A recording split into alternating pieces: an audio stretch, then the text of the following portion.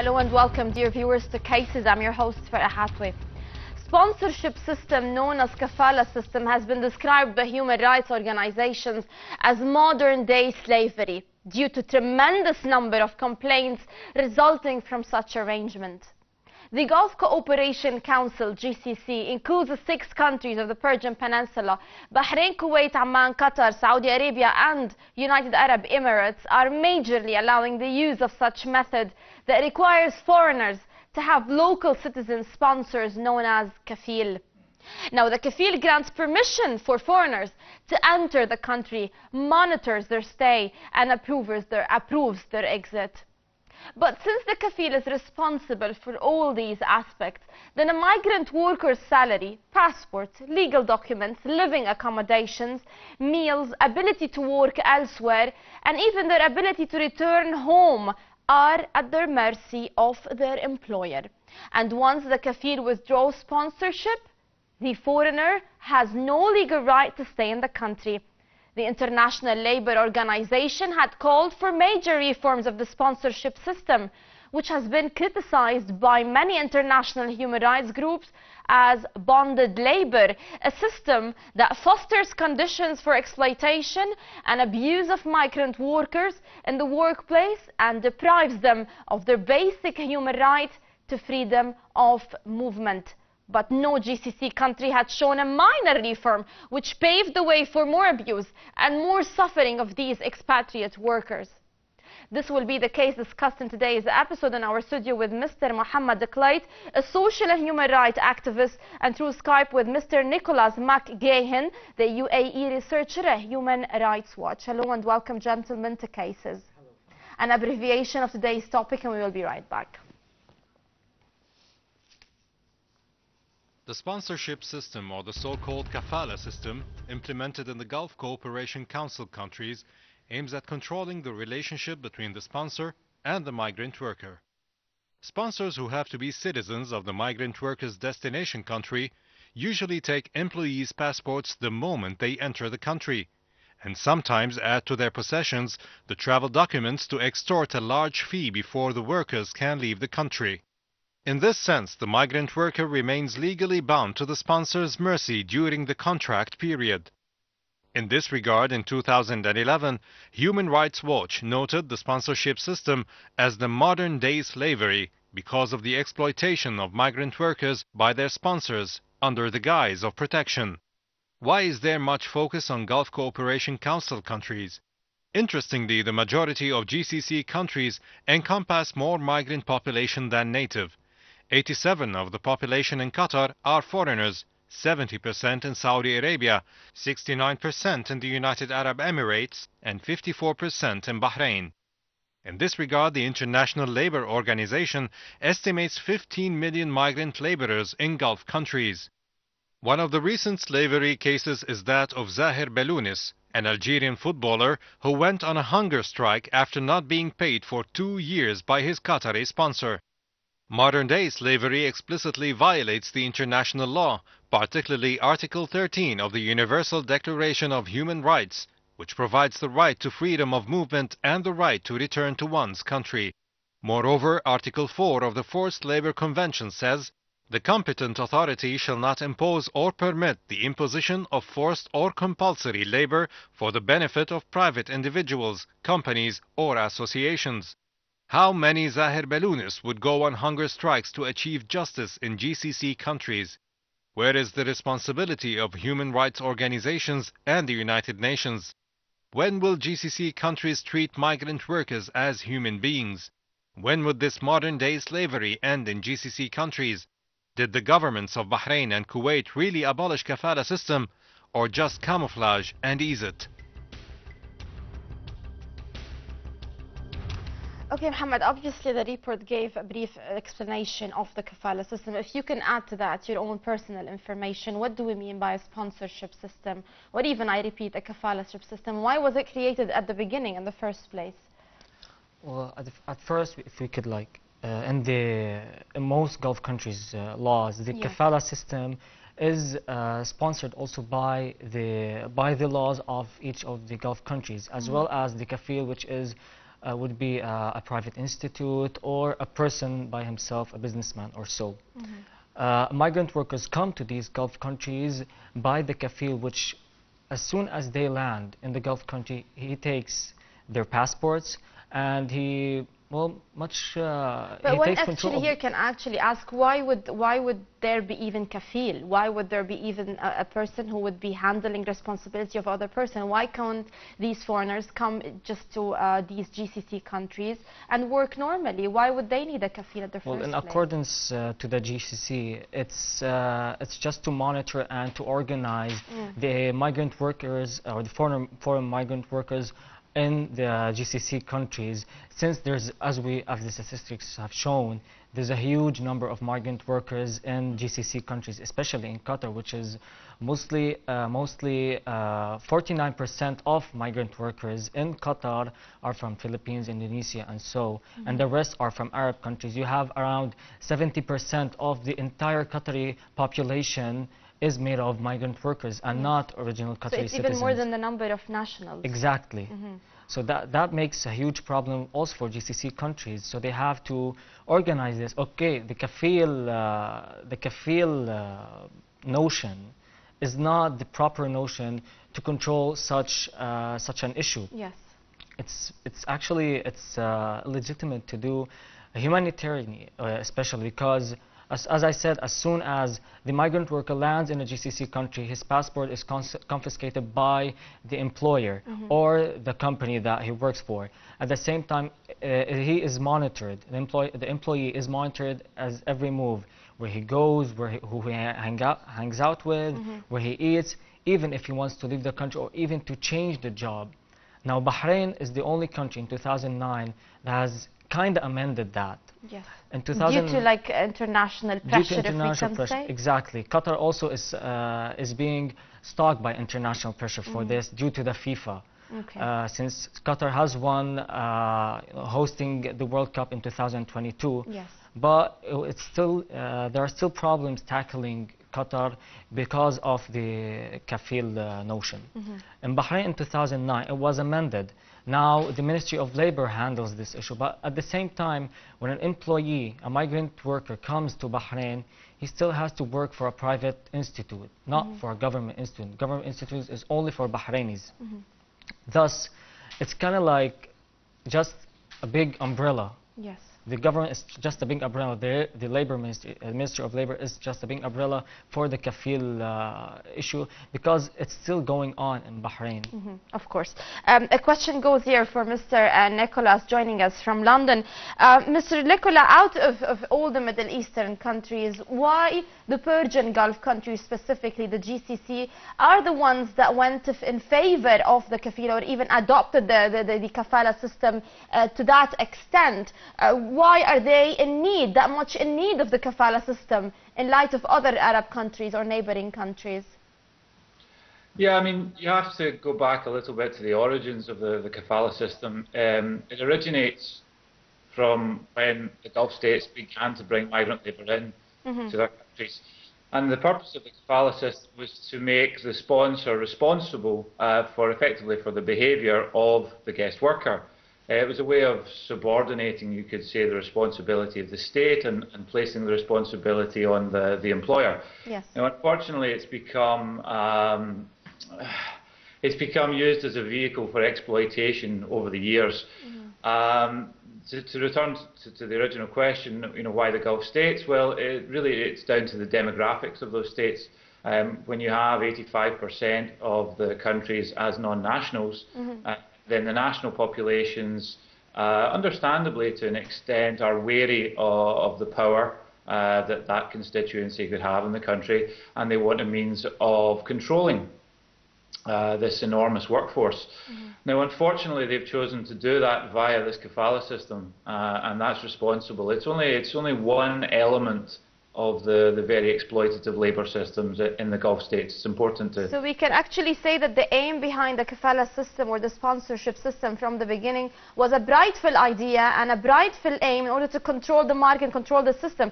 That's the initial impression that one can have towards Kafala system, that it was created at the beginning in order to like ease in the way for markets and the economic and the way that industries will be functioning. It was a way of making nationals responsible for the behaviour of their non-national employers. Okay. It's since become a mechanism of control. Okay. According to what laws and regulations, from your perspective, Mr. Mohammed, was the Kafala system made? According to what laws, what regulations did they write the Kafala system or the sponsorship system? I think it was mostly because GCC countries go by the Islamic Sharia, or what they call the Islamic Sharia. But at the same time, since you have privatized institutes and as well as foreign or multinational companies working in GCC countries, the Islamic Sharia would be amended in order to satisfy what these corporations want. So it's kind of like a mixture between both. So now you have an Islamic law of business and at the same time a capitalist law of business. Well, most of the time both don't mix. So you have to favor one over the other. And as we see as the report has shown that one of the employees has been promised to take a salary of $400, he only got $90. Yes. The rest of his salary that was gone to the sponsor or the kafil. Thus, this is kind of like a capitalist system, a modern day capitalist system of slavery at the same time for the employees. Do you think that there is an illegal implementation of Kafala system at the beginning? Or when the Kafala system was written, we can say from the start, it did not take in consideration certain human regulations that can legally protect foreigners or expatriate workers. Is it illegally applied, or at the beginning the Kafala system is illegal as a whole, the system is not lawful? Well, I don't believe there are any records of a true Kafala system working as they were initially placed in its bright title.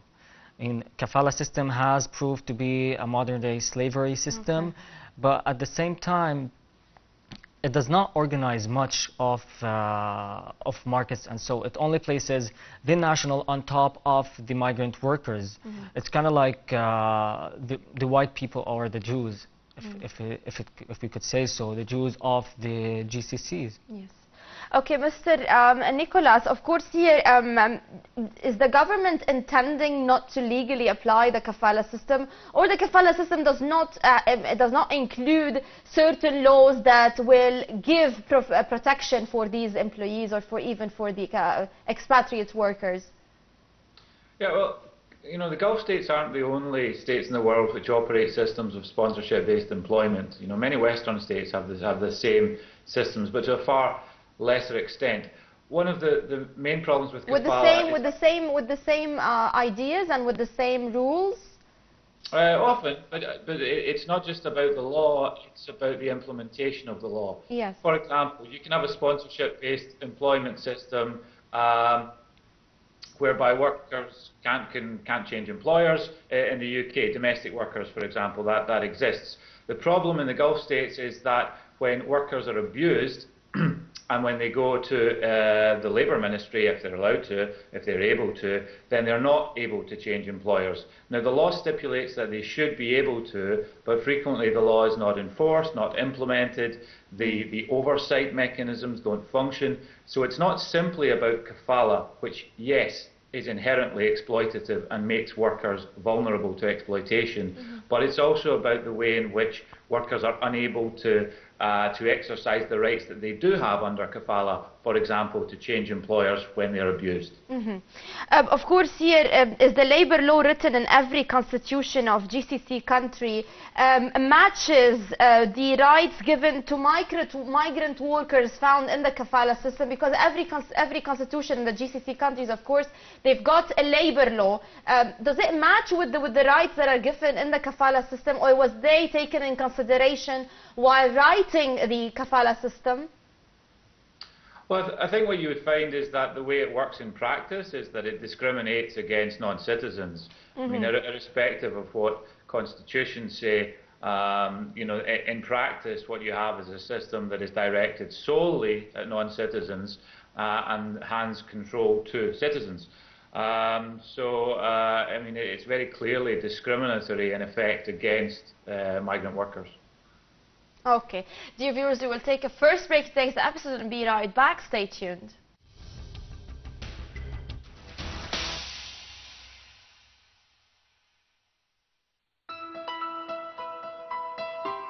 Beyond the lines, beyond the surface.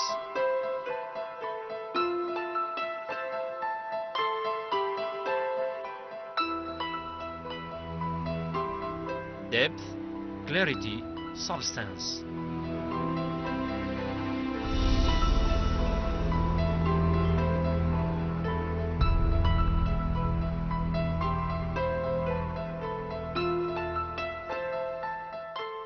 Beyond the discourse.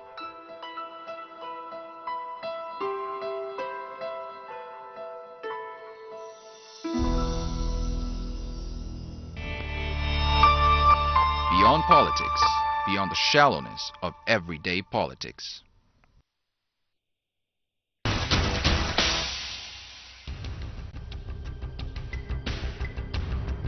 Welcome back, dear viewers. The Saudi labor law amended through Royal Decree number M51 on September 27, 2005 excludes all domestic workers, denying them protections guaranteed to other workers, such as a day off once a week, limits on working hours, and access to new labor courts to be established according to court system reforms announced in October 2007. Bahraini Labour Minister Majid Al-Alawi said the changes to Kafala system means foreign workers would now be directly sponsored by the Labour Authority and would not rely on their employers. Qatar pledged to uphold international labour laws when it won hosting rights to the 2022 World Cup, and it must keep this promise by abolishing its restrictive sponsorship system. Of course, Mr. Mohammed, here you highlighted something about Qatar trying as much as they can to keep the 2022 FIFA World Cup. And is that keeping them in a critical condition nowadays? Exactly, since Qatar has been actually going after the hosting the FIFA World Cup 2022, and at the same time, the Kafala system, or this modern-day slavery that they're working in for migrant workers, is not helping them. So FIFA and other international organizations, human rights organizations especially, have been going after Qatar to scratch off this law in their constitution, as well as help make reforms. But yet they haven't shown any bright reforms to the Kafala system so far. Not at all. They have made many promises, and they just placed promises and nothing else then. There was no real constitutional work on this, nor legislative work. Okay. Dear viewers, we're joined by Alex Malouf from Dubai, and he's a journalist and an analyst. Hello and welcome to Cases, Mr. Alex. Thank you. It's good to be with you. Mr. Alex, from your perspective as a journalist and, of course, observing what's happening and the results of the implication of Kafala system, what kind of violation are these expatriate workers subjected to due to the Kafala system? There's three things to bear in mind. One is the system itself. Two is the implementation of the system. And three is oversight of the system. It very much depends on who you're working with and their own regulations internally inside companies. If you're working with a multinational based in the Gulf, you can expect to be treated as you would in any other parts of the world.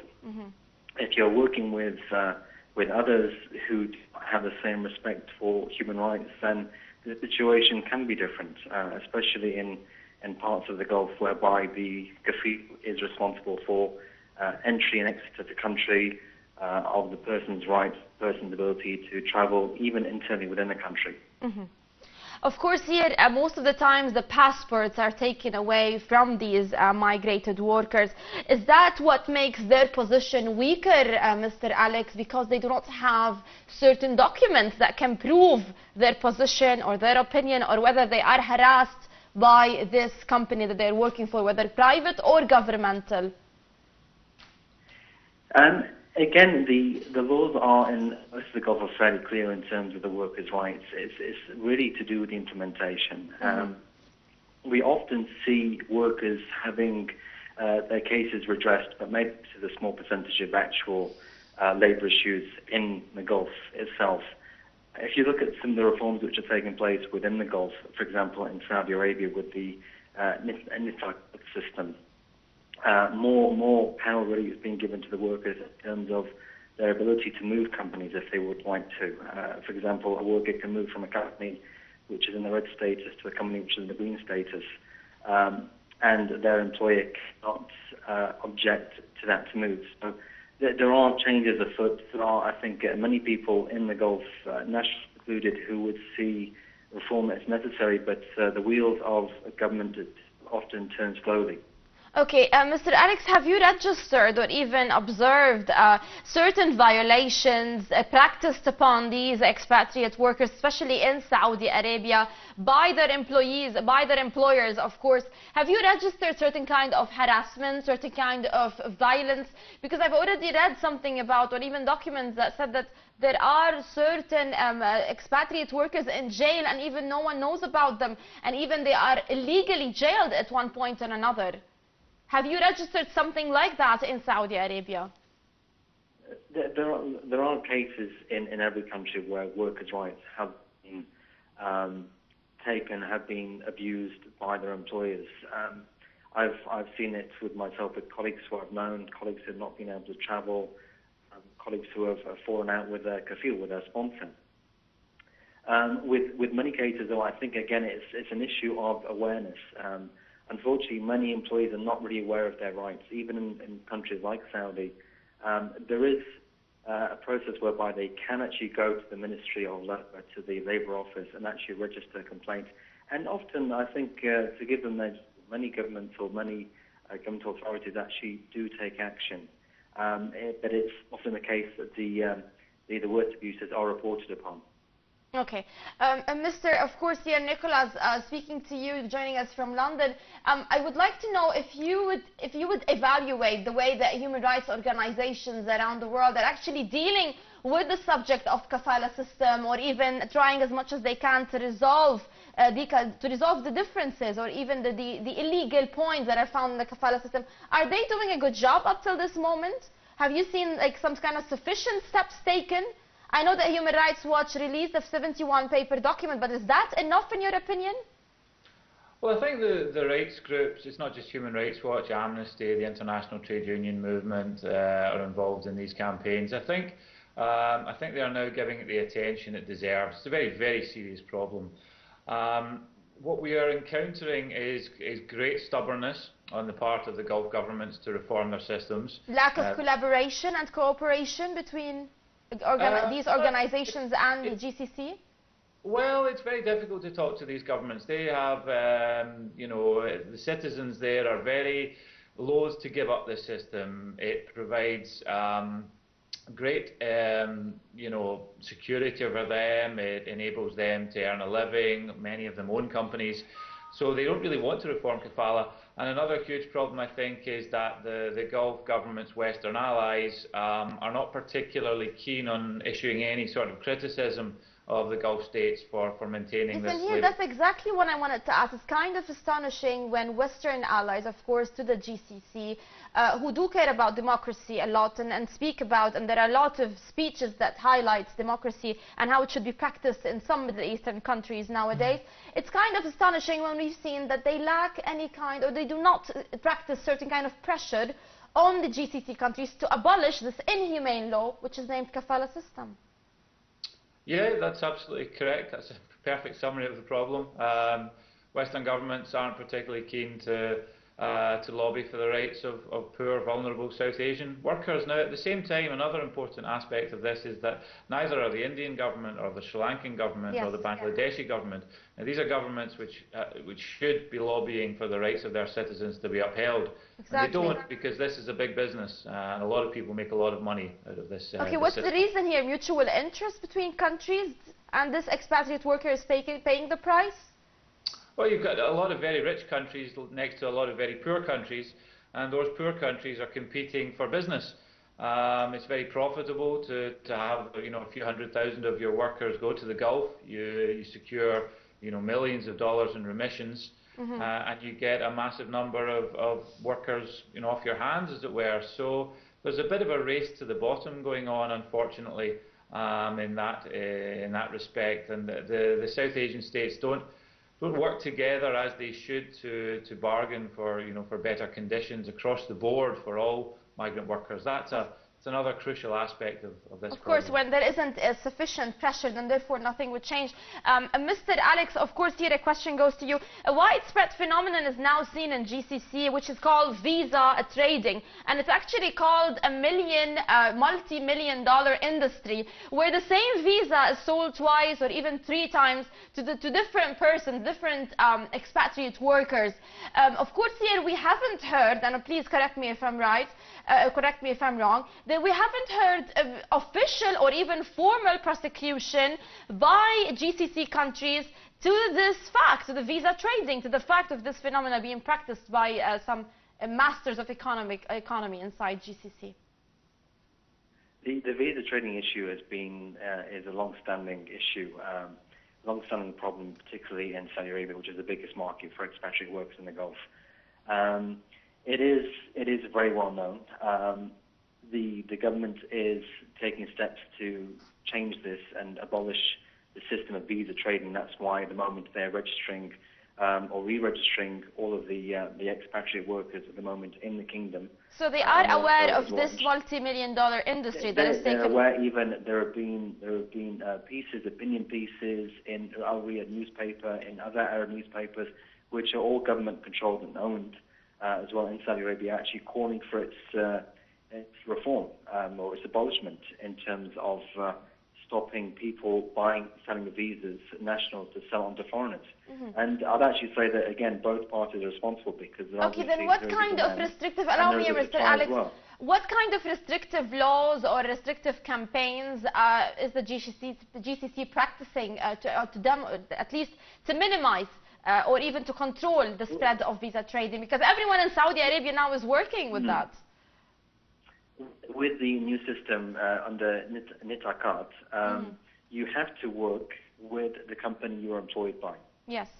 So you cannot work for another person or another company. You have to work with that person.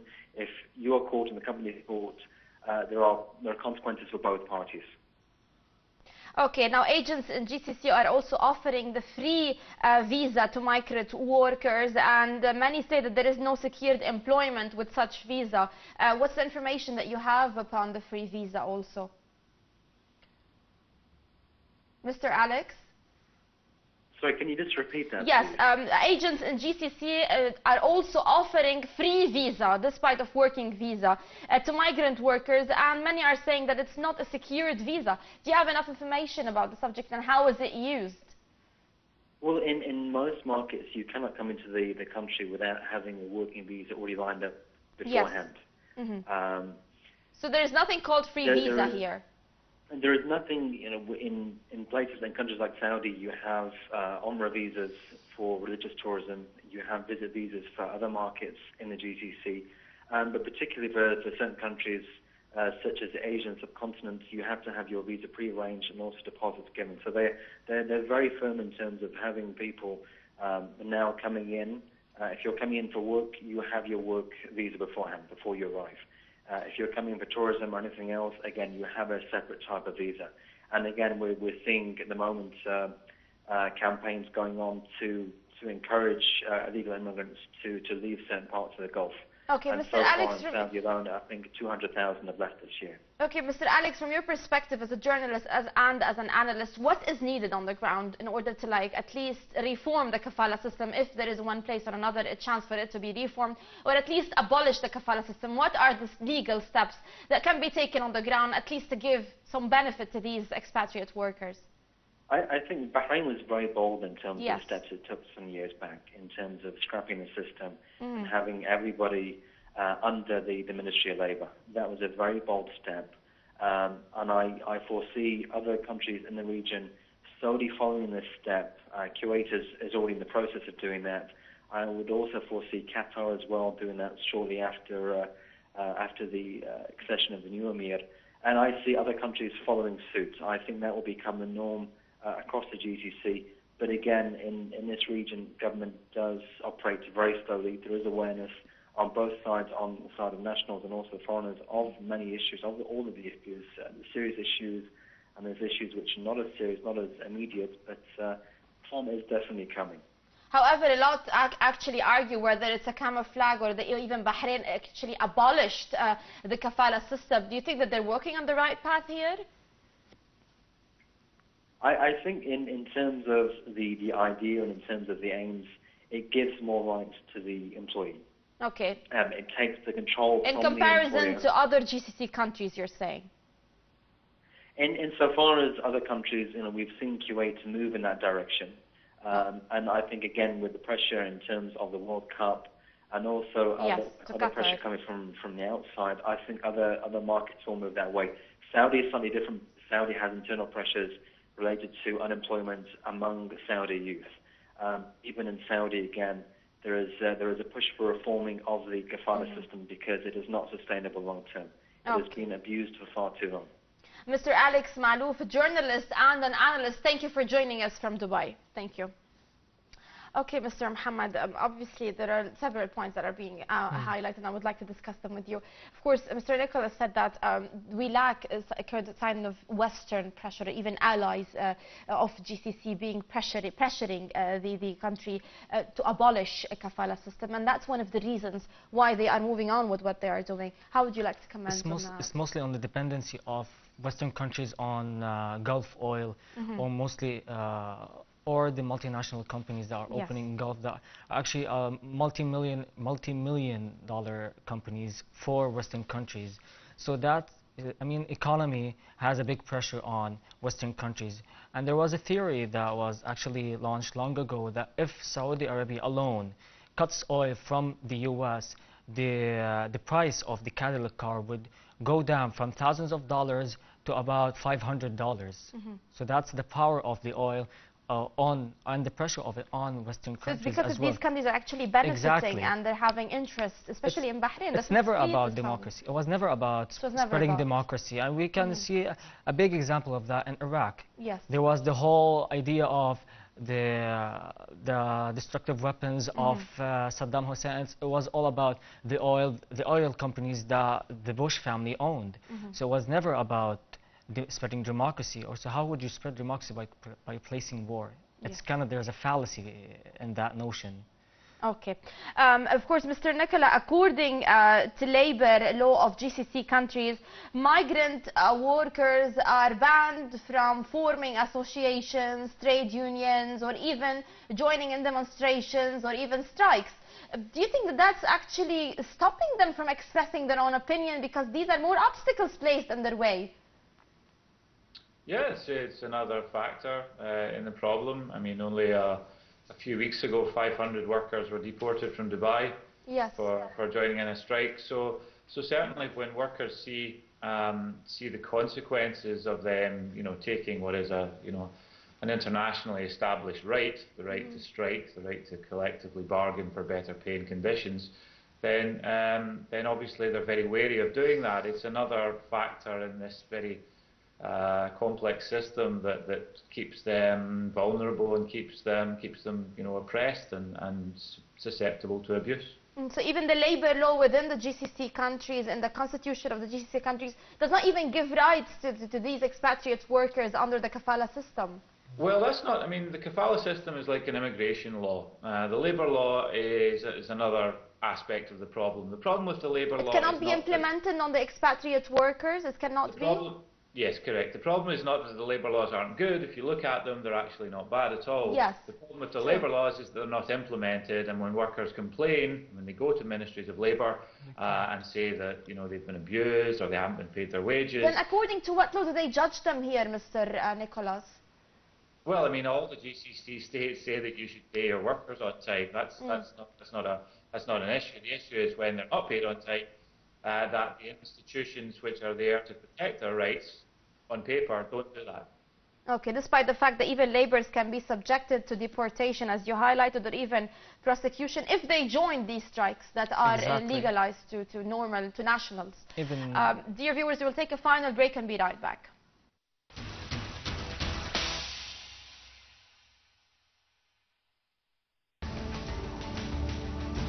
The crisis of capitalism, the European impasse, the energy shortages, the emerging power of Asia, the economic power of the Arab world, the economic debate, informative, revealing, and progressive. It discusses the economic event of the world. Economic debate, where the numbers reveal the truth.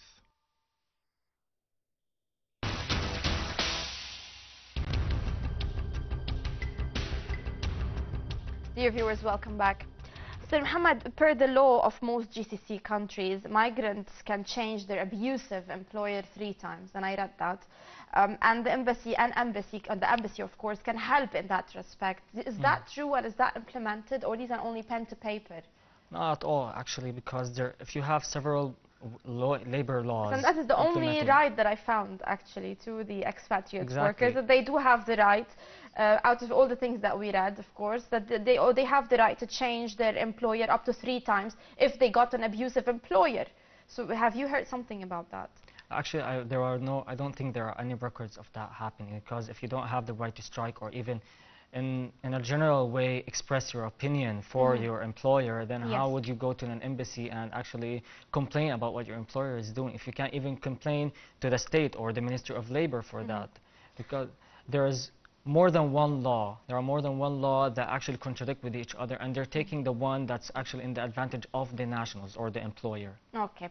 Of course, now we're joined by Mohammed Al-Maskati, President of the Bahrain Youth Society for Human Rights, joining us from Manama. Hello and welcome, Mr. Mohammed, and hello and welcome to Cases. Hello, hi, thank you very much for this opportunity. You're welcome. Mr. Mohammed, Bahrain and Kuwait several times promised to abolish the Kafala system, and especially in year 2009. However, they both failed in implementing that. Why, in your opinion? What are the obstacles that banned them from even implementing this law or abolishing the Kafala system? Actually, the government in Bahrain trying to implement the law, but we are facing a situation. There is what they call the big businesses here in Bahrain who are related to the royal family. Yes. They are beyond the law. They are not respect the law. They are trying to stop this kind of laws because they will losing a lot of money, and the businesses they affected. And the police and the Ministry of Labor didn't take any action on that. In the same time, is it because the government is benefiting from the Kafala system, Mr. Mohammed? Because of course, Kafala system is cheap laborers. They are hiring cheap laborers through the Kafala system, and that is beneficial to the government in one place or another. Yeah, the government is trying to implementing this kind of law to stop the Kafala system. But until today, there is a lot of cases on the Kafala system happening in the police stations. And at the same time, the migrant workers in Bahrain, they don't know about the Bahraini laws. Yes. So they cannot demand the laws. They don't know, they don't speak Arabic. Some of them, they don't speak English. But in this case also we are facing... But Mr. Mohammed, in these cases also to blame is the government, because when a law is implemented, they are supposed to launch campaigns in order to raise awareness among the nationals and the foreigners that there is a new law, and it can be followed at one place or another, because you're saying that most of them do not speak Arabic. So therefore, isn't it on the shoulder of the government to raise awareness in that aspect? I think the government is using the law as a propaganda to change their image. and then internationally, especially canceling the kafala system is demanded by the United States and the free trade between Bahrain and United States. And that's why the government's putting more pressuring on the kafala system. I don't think so to implementing this law or to changing the behavior of the business owners, but to changing and using that as a propaganda internationally and with the United States regarding the free trade. Okay, but do you believe that the US and the allies of the GCC countries are placing adequate amount of pressure on these governments to actually abolish the kafala system? Yeah, I think the United States is putting more pressure on GCC, especially on Bahrain, because the free trade regarding the kafala system, and it's very clear that until today the government not putting more pressuring on translating or launching campaign to the migrant worker and telling them what's their rights, what's their duties, and translate the kafala system or translate the laws to a different language that is understood by the migrant workers. Some of the migrant workers, they don't know what is the law here in Bahrain, and there is no effort from the Ministry of Labor to help them to understand the laws. Mr. Mohammed, as the president of the Bahrain Youth Society for Human Rights, do you believe that you do have also a duty in order to raise awareness to these migrant workers about the importance of the laws that is being implemented in Bahrain that gives them certain rights when it comes to kafala system? We're trying to translate some of the laws related to migrant workers. Yes. We're trying to contact the migrant worker to tell them what's kind of the laws, what's their rights, what the embassies must doing. And some of the embassies, that's the most problem. Some of the embassies in Bahrain, they are not pressuring on the government to protect their citizens. Only one embassy, that the Philippines embassies, who are putting more pressure on the government to help their citizens. So okay, Mr. Mohammed, and the people are responding. To ask the embassies to put their pressure, their efforts to help their citizens, especially Indian embassies and other Asian embassies. Okay, Mr. Mohammed, what's the response from these people that actually are raising awareness to how are they responding? Are they being thankful because you are actually your organization is raising awareness on one point or another? Actually, we get bad bad impact from the bad response from the embassies, and the embassies saying that they are doing what they can do, but some of the migrant workers, they don't contact their embassies for more information when they arrive the country. And we're trying to tell the embassies to contact each person who are arriving the country, trying to help them, to give him more information about the laws in the country, more information about how they can be transferred from one work to another work, and all this information is important to the migrant workers. Embassies, they don't also give efforts to do this. Some of them because lack of employees, some of them because they don't care to put pressuring on the government, and they think that if they put pressuring on the government, that will affect the migrant worker in Bahrain. Okay, so of course, as you highlighted, the embassy also is responsible. Mr. Nicolas, does the Human Rights Watch contain documents of the number of migrant workers jailed after their employers made false accusations against them? It's extremely difficult just to get an accurate sense of how many migrant workers are in the Gulf states, never mind how many are in prison. We do receive cases of, or we do receive notice of cases of workers who've gone to jail and kafala, but we don't really have an accurate sense of how many are in jail because of the system. Too many would be the short answer. Mohammed, of course, Al-Maskati, the president of the Bahrain Youth Society of Human Rights, joining us from Manama, he highlighted that they are launching campaigns and raising awareness of some of the reforms that are made by the Bahrain government when it comes to the Kafala system. How important are these steps, of course, in collaboration with the embassies found inside Bahrain? How important are these steps in your opinion?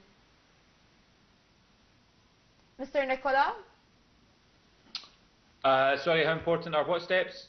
Yes, I am saying that Mr. Mohammed Al-Maskati highlighted that there are certain campaigns that he is doing or the organization is taking in order to show the people, show the foreigners, show these expatriate workers that there are certain laws that they can go back to where it can protect them. How important are these steps in your opinion, as long as the US are not, or even the allies of the GCC do not have the will to actually keep certain pressure on the GCC countries? The work of groups like Mohammed's are incredibly important in informing workers as to the rights that they do have.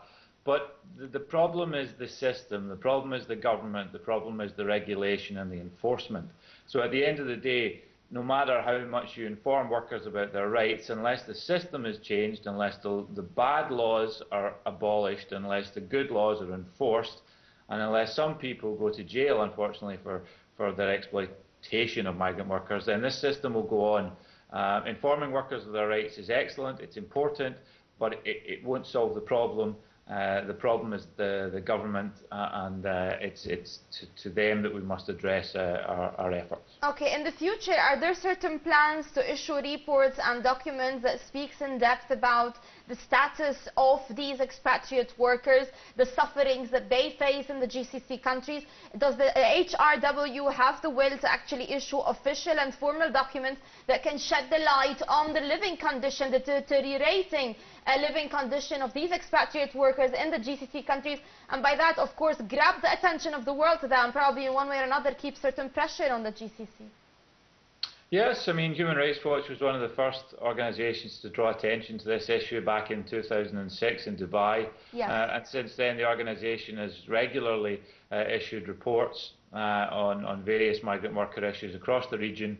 That will continue. It's a priority issue for the organisation, and we're glad to see that other organisations are joining our efforts, both internationally and domestically, like Mohammed's organisation.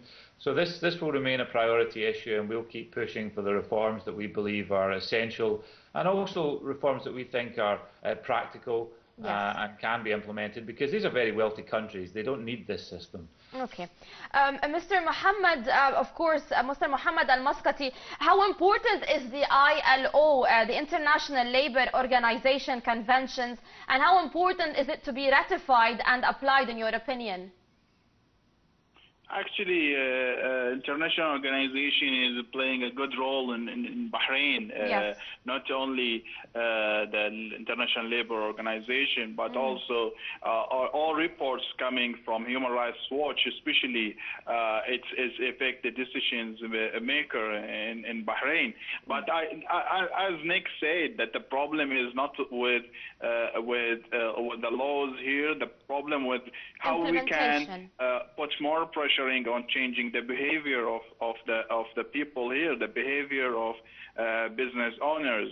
That's the most important. The international community is playing a good role. It's having more pressuring on the situation, but it's most important how to change behavior in the country, and not only in Bahrain. I mentioning the GCC countries, Saudi Arabia, Dubai, and other countries. It's important to see implementing the law regarding also changing behavior. International community can only pressuring the states. They cannot having sanction on the state on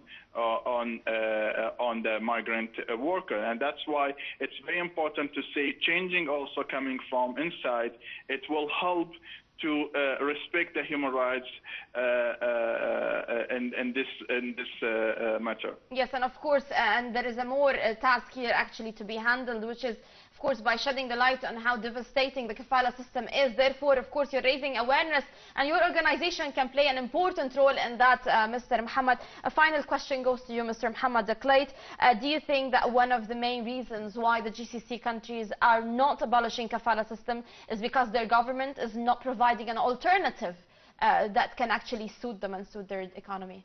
I don't believe actually the GCC governments want to place an alternatives. In the end, that these people, the kafils, are actually business owners, they're owners of corporations, or they're like agents for multinational companies. Yeah. So they're mostly the funders, and they're actually the pressure on the government in order to implement laws on migrant workers or other nationals.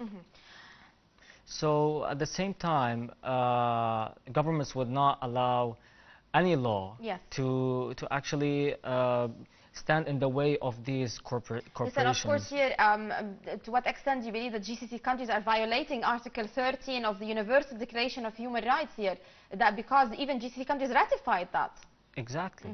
Okay, Mr. Mohammed Kleit, social and human rights activist, thank you for being with us in the studio here, joining us from Beirut. And we do have Nicolas, McGeehan, UAE researcher at Human Rights Watch, joining us from London. Thank you very much for joining us in Cases.